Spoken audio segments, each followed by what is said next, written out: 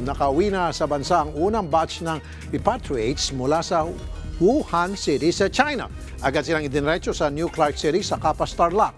Pero mga residente malapit sa lugar, hindi maiwasan ang mangamba. Nagbabalita si Jenny Dongon.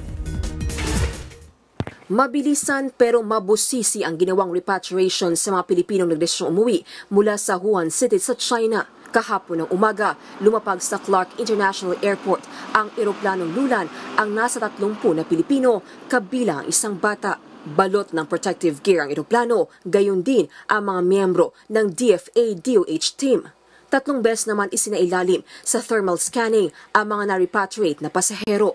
Ayon sa DFA, nasa 300 Pilipino ang nasa Hubei province, kung saan matatagpuan ang Wuhan City. 56 daw sa mga ito ang naunang nagpalistang uuwi, pero 30 lang sa kanila ang sumipot sa Tianhe Airport. Yung iba, nag-back out dahil yung last minute, naisip nila gusto na nilang magtrabaho doon o magstay. Yung iba naman kasi, meron din silang mga ibang problema. May mga visa problems, merong mga violations, or yung iba may mga cases, so hindi sila nakasama. Ang mga umuwi agad na idiniretso sa New Clark City sa Capas, Tarlac. Doon sila mananatili ng 14 na araw para sa quarantine. Sa Building A ng Athletes Village, mananatili ang mga isailalim sa quarantine. Habang sa Building B naman, ang mga tauhan ng DOH, pati na ang mga tauhan ng Bureau of Quarantine na mga ngalaga sa kanila. Per room, isang tao lang po. Dahil although they came from the same place, hindi natin alam kung ang exposure ng isa ay nag-iiba-iba. So kung makakasama sa isang room at yung isa pala ang na-expose, damay pati yung iba.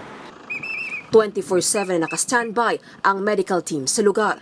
Handa na rin ang 5 ospital sa Region 3 na malapit sa NCC sakaling may magpakita ng sintomas ng NCOV. Samantala, tanggap na raw ng lokal na pamahalaan ng Capas, Tarlac ang desisyon ng gobyerno sa kanilang lugar gawin ang quarantine. Yun nga lang, may mga inilatag silang kondisyon para mapawi ang pangamba ng mga residente. Yung time constraint para wala ng additional cost sa government. So naintindihan na namin yung puntong yun.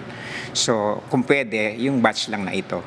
Para mawala yung agam-agam na ito na yung magiging permanent quarantine station. Namahagi din sila ng mga face mask at alcohol sa sitio Kamatis, ang pinakamalapit sa NCC. Pero hindi pa din maalis ang pangamba ng mga nakatira dito. Inubot, sinisipon na nga ako eh. Hindi ko nga alam kung may virus na nga rin ako eh. Oh. Pero hindi pa ako nagpapagamot. Anong gagawin nyo na lang, sir? Eh, antayin na lang yung magkasakit. Kung sakali, wala naman na magagawa ang mga tao eh. Hindi na lang nandito eh. Nandito na yan eh. Ayon kay DILG Undersecretary Martin Dino, bagamat nirespeto ng ahensya ang sentimento ng mga taga-Capas, dapat daw tandaan ng national interest ng bansa ang mananaig sa ganitong mga sitwasyon. Sana wag nang maging issue ito dahil ayaw na nating palakihan. At unang-una, ang niligtas natin ay mga OFW. At saka malinaw naman ang guarantee na binigay sa kanila ng Department of Health.